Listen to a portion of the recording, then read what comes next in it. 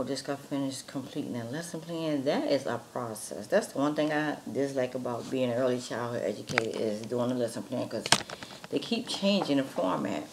But it is what it is.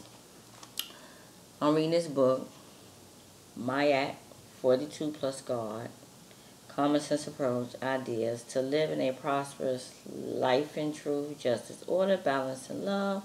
The book is written by Latonya Page Balkcom. I think I did a partial video on it talking about the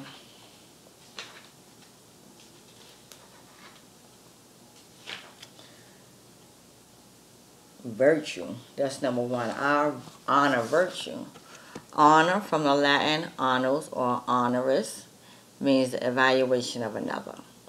Virtue, behavior showing high moral standards, and a lot of people lack morals these days.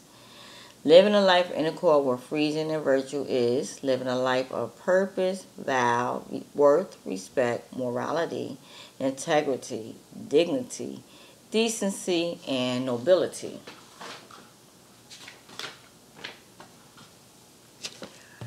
Virtue is having the ability to attempt to discover what might be deemed as good or moral character, and to apply that moral character as the basis of one's choices to exhibit good behavior. Examples. Let's get deep, y'all. Let's get deep. Your moral barometer should tell you not to flirt or have intercourse with another man's wife or another woman's husband. But you know, today's world, society, people do not value marriage. Your moral barometer should tell you not to sell drugs to underage people or to sell drugs at all. Your moral barometer should tell you not to spitefully misuse or abuse another person. Your moral barometer should tell you not to gossip about other people or spitefully divulge information that was entrusted to you. Your moral barometer should tell you not to steal that type of paper or miscellaneous items from work or place just because no one is looking. And you know the majority of us are guilty of taking a pen, taking a pencil, taking some paper. People have taken rolls of tissue, whatever small item they can get their hands on. Your moral barometer should tell you not to do that.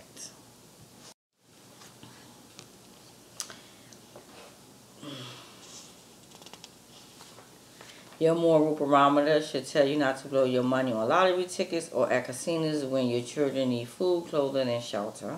Your moral barometer should tell you not to have unprotected sex, especially when you know you have multiple partners. Your moral barometer should tell you not to get that woman or man's phone number when you know that you are in a committed relationship.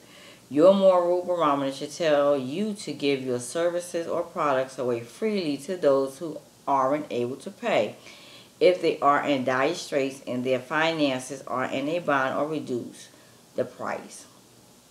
You must choose for your own personal reasons to listen to that moral barometer that is within everyone to use.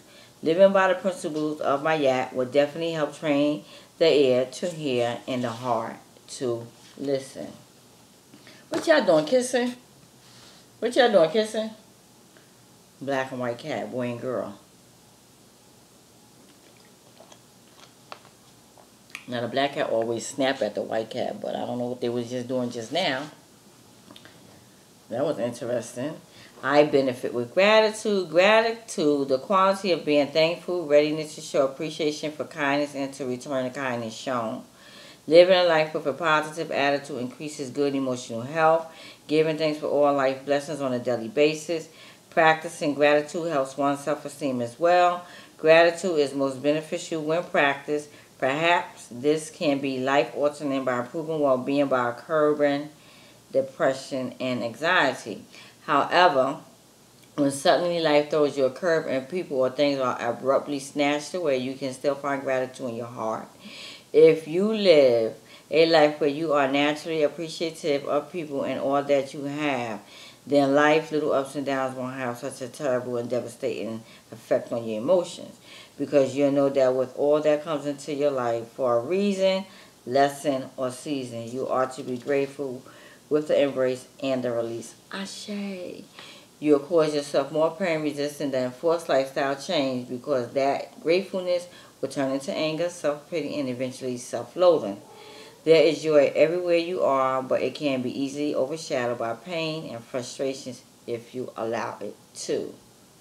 I am peaceful. Peaceful, free from disturbances. Living a peaceful life requires Zen habits. Living a life of contentment and with ease escapes the madness of it all. Whatever the task, do it slowly and with ease and mindfulness, so not do any task with the goal of getting them over with. Resolve to each task in a relaxed and stressful way before your attention. Peace is not a day full of madness where you are stressed out from the grind and the chaos of the business of the day. It's not about the hustle and bustle, but rather enjoying each activity and each day, staying in the moment and being present and passionate rather than rushing to finish things. And I respect the property of others is another one. I affirm that all life is sacred, spiritually connected to the creator of all living things. All created life is sacred. Human life especially has supreme value than all other life. We must protect our fellow brothers and sisters because that is the utmost importance to our creator. All life should experience a natural death. I give offerings that are genuine. I live in truth. True facts or reality, the real fact, quality, or state about something is truth. Live in your truth no matter what that truth may be. Whatever that is your happiness. Perhaps learn to live by moral principles rather than doctrines. Life is more meaningful when living what you vow. Living in your truth means not lying or hiding who you are. However, you don't have to disclose your personal business unless you're absolutely comfortable with the individual you wish to tell. Some things are on a need-to-know basis. Remember, not everyone deserves a front seat in your life. And those are just some examples of living your life in truth, justice, order, balance, and love. Get the book. The book is good for those who want to grow and evolve and become a better human being. Peace and blessings and a whole lot of love. God is hot there. Be sure to drink water because water is good for you.